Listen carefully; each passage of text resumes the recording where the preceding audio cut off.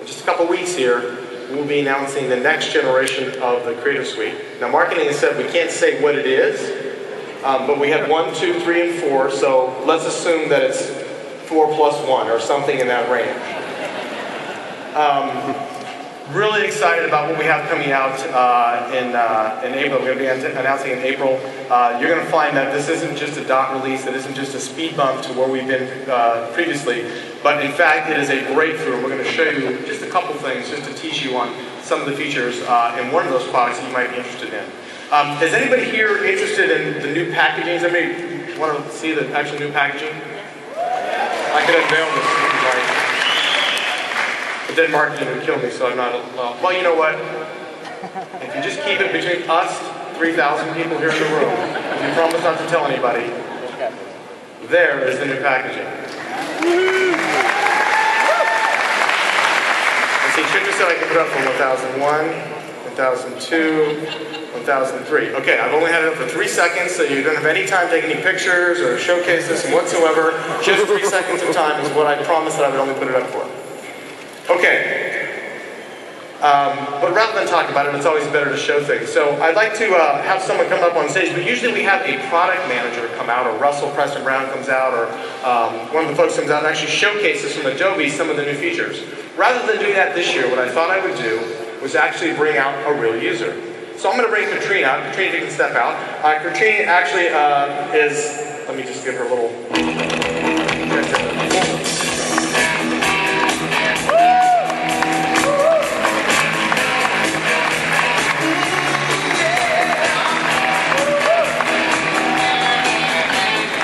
Okay, so rather than having one of our folks, we actually had a real user. Actually, Katrina's been a long-time user of Photoshop. She actually has been using Photoshop since version 0.87. So actually, she's an old-timer, let's say, for at least usage anyways. For her age, that's hard to say, but she's actually quite young to be using the product for so long. But anyway, she's going to actually walk us through some of the new features, including some things like, you might have seen actually some previews of things like content-aware fill. She's actually going to showcase this actually in practical implementation. Katrina? Okay, thank you. I am a real user, and I was only this tall when Photoshop came out. Okay, so what's interesting about working with the Adobe team when they develop new features is I actually go back to my old images and I see if I can make them better. Okay, so I've got this shot, and you know, I never liked that this little girl ran through the picture. So now I cannot like her very quickly. So I don't like that she's in this image, so I'm just going to make this really rough selection. Okay, you can see that I'm not taking a lot of time on that. And so, you know what? Bye-bye. Hit the delete key. Oh my God. Oh my God.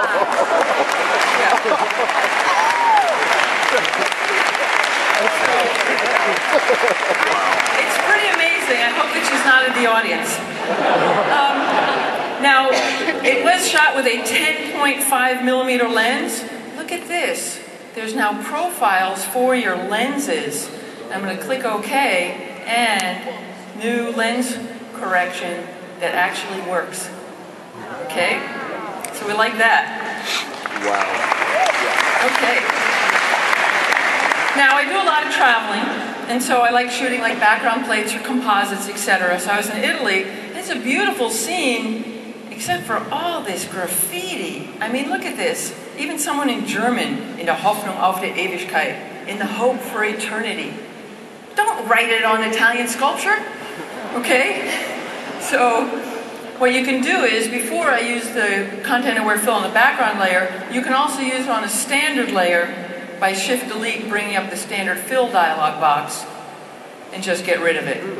But that's okay. You probably could have done it with the clone tool, but this is cool. Look at this. We've got graffiti over everything in this image. Katrina, actually, I want to point out that I've actually taken a little German, and I can actually translate that for you. If you read that translated, it says, "Please buy CS5." I'm not sure I want to take that out, but if you want to just show the demo and then go back. Well, this is pre-release. They actually broke the NDA. Okay, great. Okay. So I'm going to get the spot healing brush, choose content aware fill, and check this out. just literally stroke, take everything out. Okay? It doesn't even matter. I'm just shaking a little bit, too much coffee. And I'm not going to make you watch me while I clean the whole thing up. This is fast.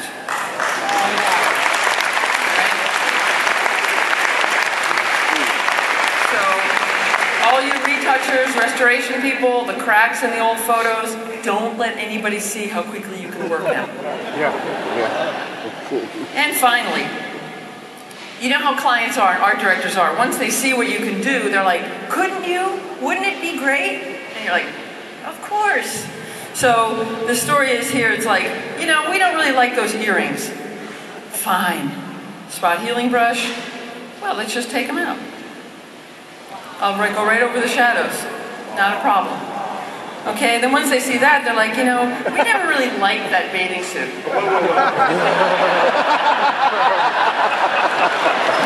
I don't need another Janet Jackson wardrobe malfunction here, so this is a PG-13 maybe audience. And I'm not Justin Timberlake. Okay.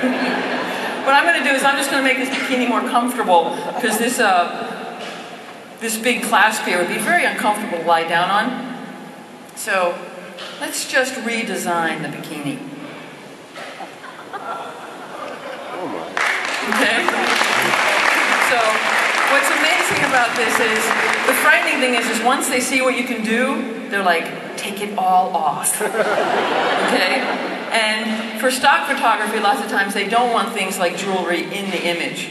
So I just have to retouch that little bit of wrist now, and you can see, even though I've been talking, how quickly I went from this to this, 45 seconds.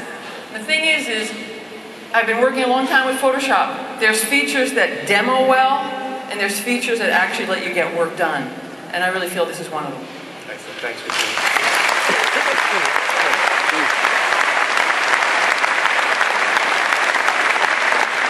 So there's Phil, and now there's content-aware Phil. Know it can help you a lot in your workflow.